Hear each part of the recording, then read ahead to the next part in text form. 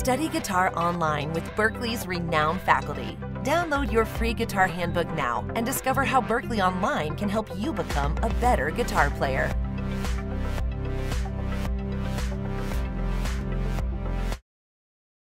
It doesn't really matter what kind of music you're into. If you play the guitar, you're going to end up playing power chords. But if you don't know the secrets that the pros know, they can quickly turn into an uncontrolled and noisy mess. So in today's video, I'm going to show you guys the muting secrets that you need to get your power chords under control fast.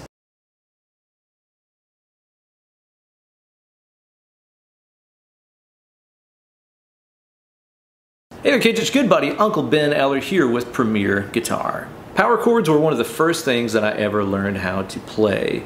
Whenever I started playing the guitar in the late 90s, some of the first stuff that I wanted to learn was songs by like Green Day, Weezer, Blink-182, all that 90s punk stuff. And of course all those bands use power chords extensively, but I had a really hard time controlling them and keeping the other strings from ringing out whenever I was bashing away at those chords. And that's because I didn't know the muting techniques that everybody uses but nobody ever talks about. Because I definitely don't remember learning any of this stuff in my guitar books or whatever I had back then. I've got my lovely Gibson Les Paul Custom here tuned down a half step, but if you're playing the home game in standard tuning, that's totally fine too. The techniques we're going to talk about are way more important than the actual notes I'll be playing.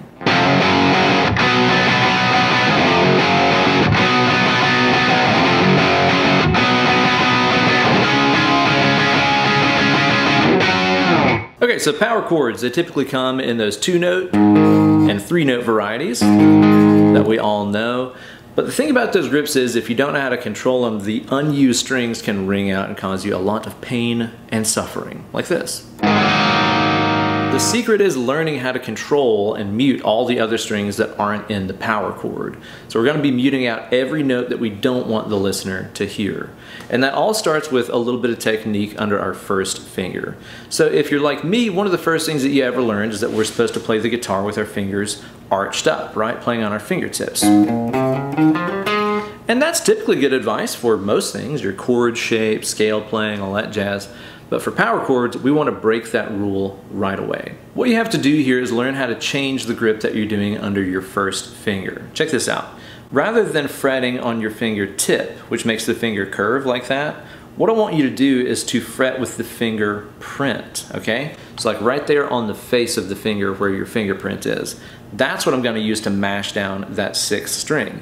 You'll notice whenever I do that, it automatically makes that finger kind of lay flat across the strings.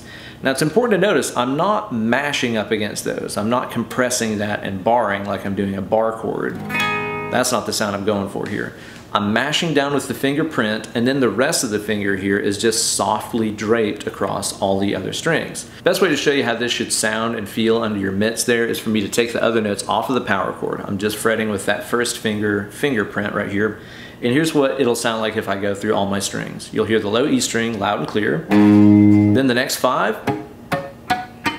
are just kind of muted. They're choked out sounding, right? That's exactly what we want. You should be able to hit all 6 of the strings with reckless abandon here. And it just sounds like you're hitting that one note. After you've got that fingerprint grip down, you can add in the other notes of the power chord, whether that be just your 3rd finger for a 2-note power chord, or your little finger down there too to get that octave and make it a 3-note power chord. Now with this grip down, where I have one flat finger and then curved fingers for the other notes of the chord, I should be able to hit all 6 strings of the guitar, and it sounds like I'm just hitting these bottom 3.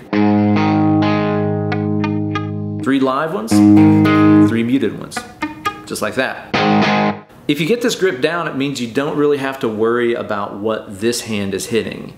You can just really groove and slam it out and hit the guitar really hard and not have to worry about if you're hitting the right strings or not. If you're hitting all the strings, you're always hitting the right strings, right? I just kind of swat for the general area of the notes of the chord. So like in this case right here, if I'm playing that fast, I'm probably mostly hitting the bottom 4 strings of the guitar. I'm sure I'm hitting the B string and the high E string in there sometimes too. but I've got those muted out just in case I do hit them with the right hand. I want to give you guys a good down the barrel kind of look at what that grip looks like. Again, the first finger is very straight and flat. It's super soft under here. I'm not barring, I'm not compressing like that right there.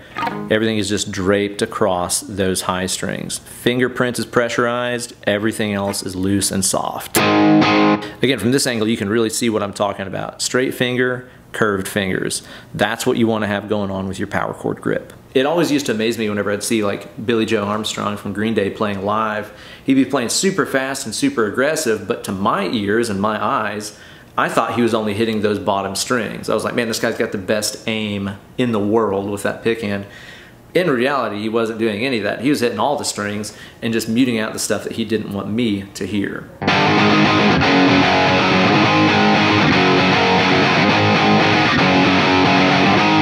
Learning that muting technique instantly made my playing sound so much better because I could just smash the strings and really groove over here while this hand was playing damage control. Good power chord playing is like having a wrecking ball in this hand and the damage control crew in this hand. Now a lot of times we take that power chord grip and drop it down a string set so that way our first finger is on the 5th string like this. All the same principles apply to keep the high string sounding clean. You're going to be using that fingerprint to fret the root note on the A string, mash down your other notes, and mute out the high stuff using that soft underside of the finger again, right? Again, flat finger, curved fingers, you're going to be good to go. But even if you have all that going on, that low E string can still ring out and drown out anything that you're doing here. So we got to learn how to control that guy, right? The way we're going to keep the low E string quiet in this scenario is by using something I call tip muting. Okay, so here's our power chord grip. Everything looks good, but if I'm not careful, that low E string will ring out if I hit it with the pick, right? Here's how you're going to combat that. Using your first finger, I want you to fret that A string in such a way that the very tip of your finger is just slightly butted up against that low E string. Maybe you can see it from that angle right there. See, it's just barely touching it. I'm not barring it. I'm also not moving it out of the way or anything like that. I've got that finger situated so that the skin on the tip of the finger is just barely touching the low E to mute it. Again, it just kind of sounds like a thud now, right? But if you hit it in the context of the chord, you don't hear it at all because these notes are way louder than that thud you're producing on the low E string. This usually just kind of involves fretting the A string so that you're a little bit lower on the fingerprint. You know, I'm not here at the very tip of the finger on the fingerprint. I'm kind of down low towards the knuckle. That leaves me just enough skin left over to poke that low E string and keep it quiet.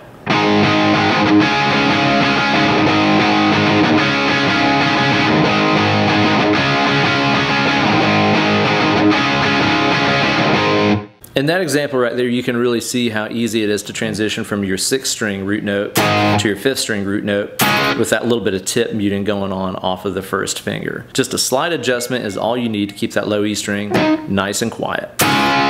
Here's a good straight down the barrel view for you. Again, this is without tip muting. Hear that low E string drowning everything out. Here it is with just a little bit of tip muting. Much cleaner. But of course, a lot of times we play power chords that have the root note on the 4th string, like this. Notice the change in shape because of the string set that we're on, of course. Now this can cause a lot of problems because there's potential for the A string and the low E string to ring out and mess this entire thing up, like this. And once again, the solution is not being more careful and dainty with this hand. It's all about learning how to control the chaos with this hand. So if you're rooting your power chord out on the D string, you can do a little bit of tip muting and knock out the A string, right? Just butt up against it like we did the low E a second ago and keep it muted out. But that doesn't take care of the bottom string, which can still ring out if you're not careful. Now, whatever kind of power chord you're doing, whether it's a 2-note guy or a 3-note guy, your middle finger is gonna be unoccupied, so you might as well give it a job and give it something to do, right? With that middle finger, we can just stick it straight up so that the tip of it is just barely touching the E and A strings without really interacting with the D string that your first finger is holding down. Again, here's a dead string, 3 live strings that I'm holding down, and 1 choked out string down here at the bottom.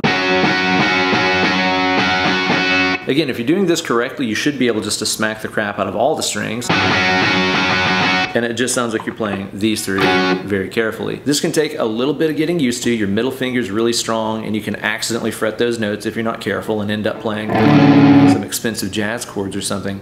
You want to just barely make contact with those bottom strings, just enough to choke them out. And that's all you need to do.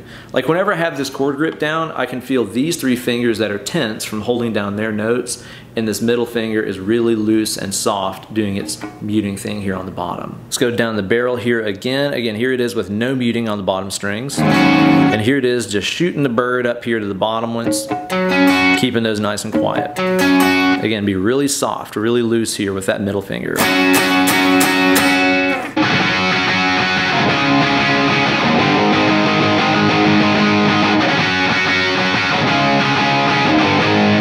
And that's everything you need to know about keeping your power chords squeaky clean. I guarantee if you implement those muting tips I just showed you, your rhythm playing is going to sound a million times better, especially if you're playing aggressive stuff like rock, punk, metal, anything that requires some power and aggression. If you're using these muting techniques in the left hand, the right hand can just beat the crap out of the strings and give you a strong, aggressive sound like what we've heard on all of our favorite records. Thank you guys so much for watching, and thanks again to Premier Guitar for having me over here on their channel once again. Now get away from the computer, grab your guitar, and start playing some music with those squeaky clean power chords. Less clicking, more picking.